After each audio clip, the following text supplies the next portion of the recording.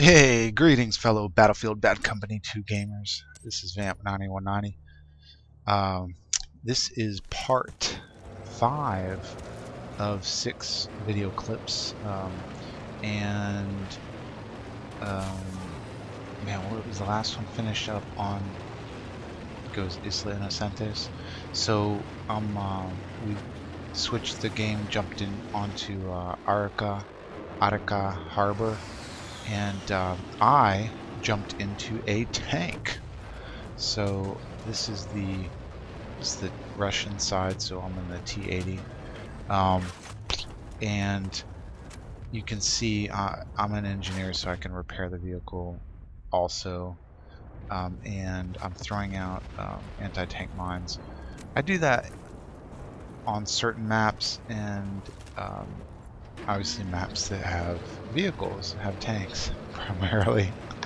But no, what I'll do is at the beginning of the game, I'll grab anti-tank mines and I'll get like double ammo, double explosives, and I will race to the choke points and just dump down all the anti-tank mines in those spots. And uh, and typically, I will get a kill here and there, or if not right away, those things sit there even after you get killed. So, like, it might be like a couple minutes later, and all of a sudden, boom, boom, they'll run over the mines, and I'll see my name pop up. It's like I get the kill, so it's always nice. It's nice when you're the one getting the kill, not when you run over the mines. So a tip is when you're driving vehicles, um, keep an eye on the ground, because you can actually see them on there. It's tough though. Sometimes it looks like a rock or whatever. It's like a little disc thing. But if you're not really paying attention, you might not even notice. So keep an eye out. And what you can actually do is shoot those, like with the main gun or with the machine gun. And obviously, don't be too close when you shoot them. But when you shoot them, it'll blow them up, and obviously then you're not going to run over them and get blown up yourself. So I just took out that tank, which was pretty cool.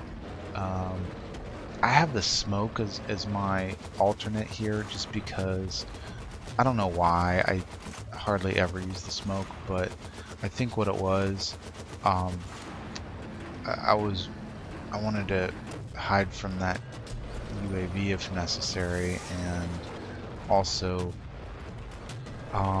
throw up a smoke screen because I knew the other tanks would be trying to hit me.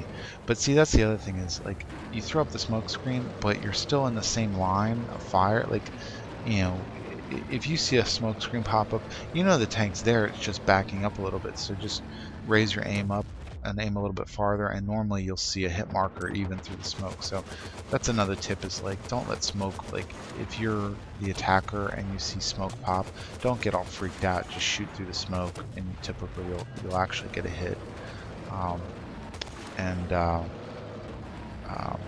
But smoke is really useful to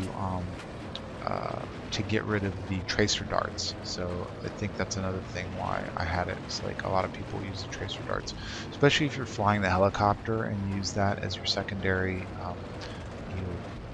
secondary function weapon. If someone tracer darts the helicopter, you just pop that smoke and it'll disable that tracer dart. So that's actually a very good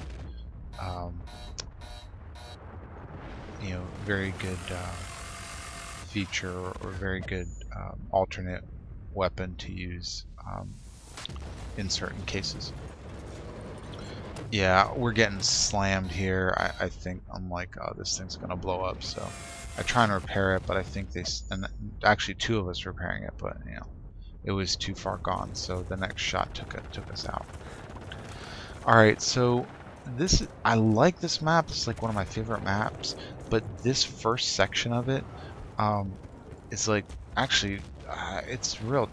I don't like it too much, just because it's so wide open, and you either have to be up on the hill or on the sides, and I don't know. It's a real tough section for me to play. I always get caught out in the open, like you can see here, like a dummy. But it's just, you either have to be a sniper up in the hills, or, you know, I don't know. It's just, or you know, actually drive the tanks, you know, because I guess it's meant for tank battles.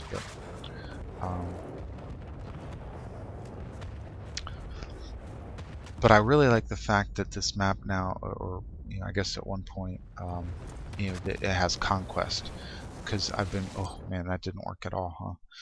I got owned there. That was a little bit of an epic fail, trying to jump on that AT gun. Man, I don't even think I got that knife. I don't know if someone else took him out. That's frustrating when you're about to knife someone and a teammate like shoots him and you're like, what the hell, dude? I don't know what happens here. I should have gone down, because I remember this. I planted the tracer dart and I launched like 4 or 5 rockets and I can't take this guy out. So it must have been that the driver was an engineer and he jumped out and he was fixing the tank while I was shooting these rockets.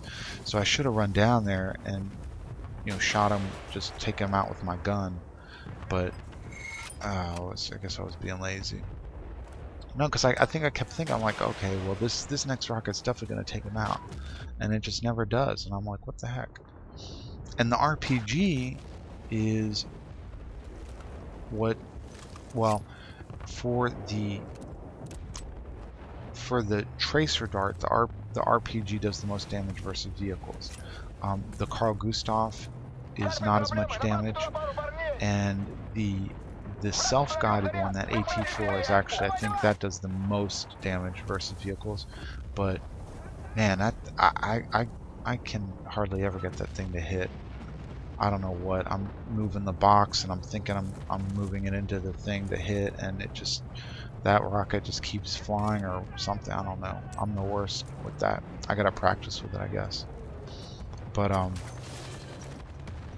the tracer dart and either the RPG-7 or the Carl Gustav is a great combination. You can see here I get a hit, but don't take him out, and then I switch, I reload, and then by now he's driving too far away, and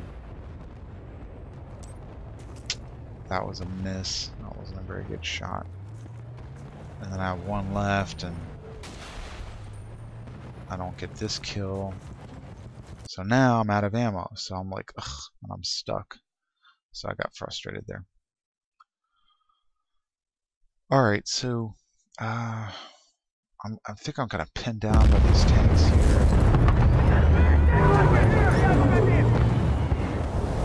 I don't have any assault guys on our team that are close by to resupply.